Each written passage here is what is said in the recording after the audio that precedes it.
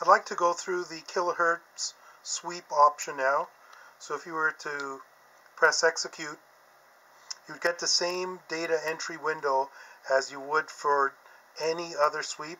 And here you're defining your start and stop based on kilohertz.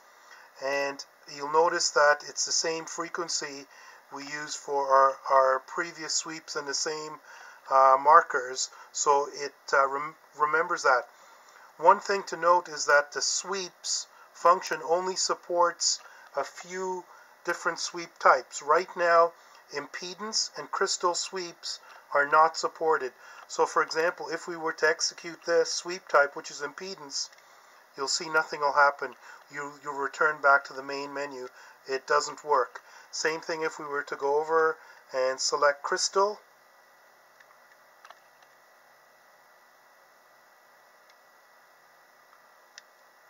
You'll see it's not supported.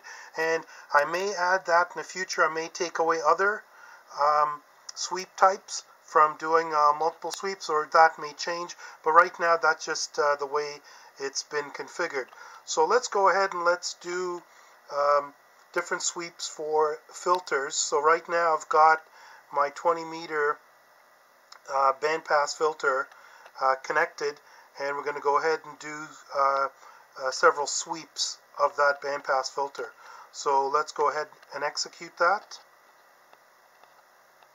So this works just as any other sweep. There we have our markers. There's a nice bandpass filter, and I'm going to go now and I'm going to change the capacitors, the tuning capacitors on the filter to adjust where the passband is going to be. So I've adjusted the capacitors, the trimmer caps on the bandpass filter. I'm going to execute another sweep. So right now my options are execute to continue.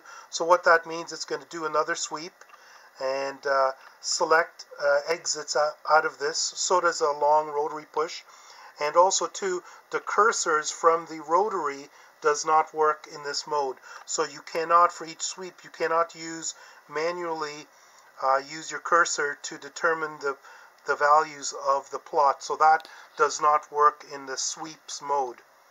So we'll go ahead and press execute to continue. And let's see if it makes a change, the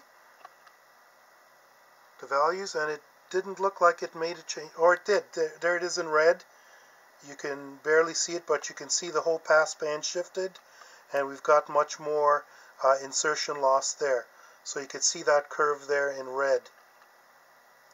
So, and if I was to go back and tweak the capacitor again and run another plot, we'll see what happens. So I've changed one trimmer cap, and let's go ahead and hit the execute button.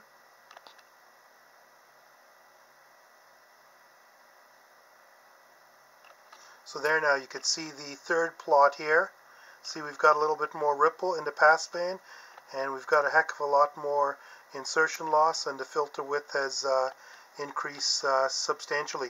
So we could keep doing this, and I believe you could do up to, I think it's 7 or 8 sweeps, and it'll overlay them, and there'll be a prompt right at the end that'll say last sweep. So let's just actually see how many. So this is number 4.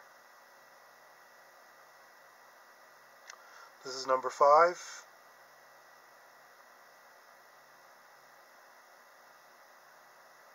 Okay, so it's 6. It can only do 6 sweeps. So this is our last sweep, and notice it says last sweep. It'll exit at the end. So we run our 6th sweep. And the only thing we can do is press any button to exit. And at that point, if we press any button, we'll exit out of that option.